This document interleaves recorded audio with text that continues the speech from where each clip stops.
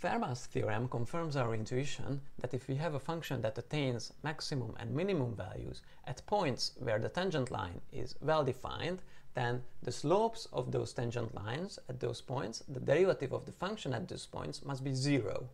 Now here's the precise statement. Fermat's theorem states that if we have a function f that has a maximum or a minimum at a point c, and the derivative of the function at that point, f prime of c, exists, then that derivative f prime of c must be zero. Now this is not the only way a function can have a maximum or a minimum at a point c.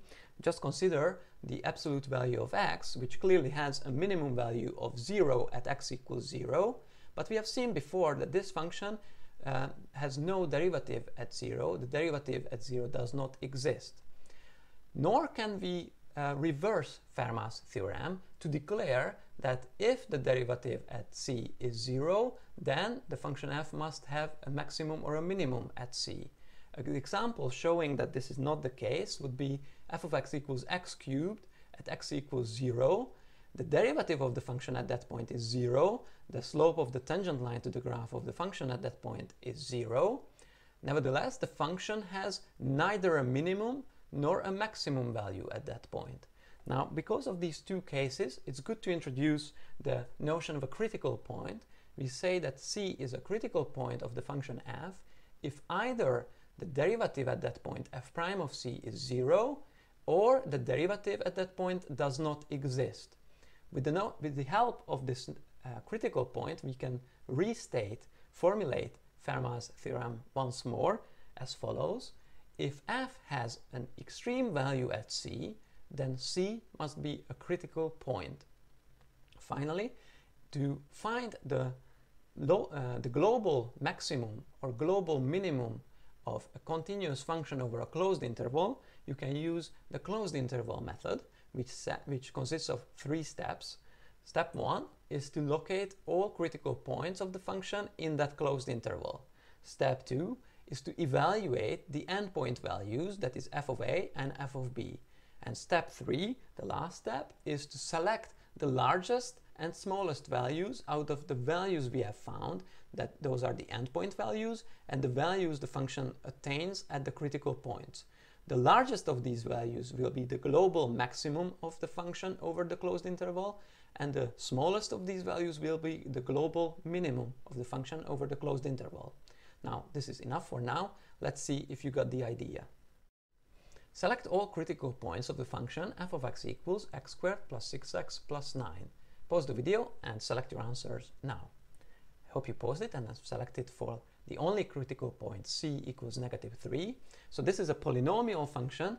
It's differentiable everywhere. The derivative exists for all x, but there are places where the derivative becomes 0. So let's compute where that place is. So differentiating the function using the differentiation rule, we get 2x plus 6, and this becomes 0 if and only if x is equal to -3.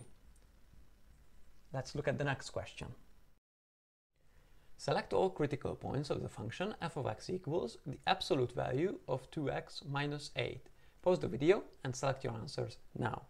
I hope you paused it, and I've selected for the only critical point c equals 4, and you can find this by looking at this absolute value function and realizing that the derivative where it exists is never 0, so the only places where the critical points could be is where the derivative does not exist, and for this absolute value function we know that that happens when the argument 2x minus 8 vanishes, becomes 0. So we have to solve this equation for x. Just rearranging it, we will find that the only critical point is at 4. Let's look at the next question. Find the global maximum capital M and the global minimum little m of the function f of x equals 4x plus 4 divided by x plus 1 plus 2 over the closed interval between -0.5 and +3. Pause the video and input your answers in the boxes. Hope you paused it, and I found that the global maximum was 15 and the global minimum was 6. You can find these extreme values by using the closed interval method, which consists of 3 steps. Step 1 was to find all critical points for this function in the closed interval. Now the function is differentiable everywhere for x's in that closed interval, so the only way we can find critical points is by finding where the derivative becomes 0. Now the derivative of this function we can find using the differentiation rules, and we obtain 4 minus 4 over x plus 1 squared for the derivative, and we have to solve where the derivative vanishes this equation for x. Now that only happens if x plus 1 squared is 1, and that only happens if x is equal to 0. So 0 belongs to that closed interval, and that is the only critical point that we care about. So f evaluated at that point, x equals 0, will give us 0 plus 4 over 1 plus 2, that gives us 6 for a value.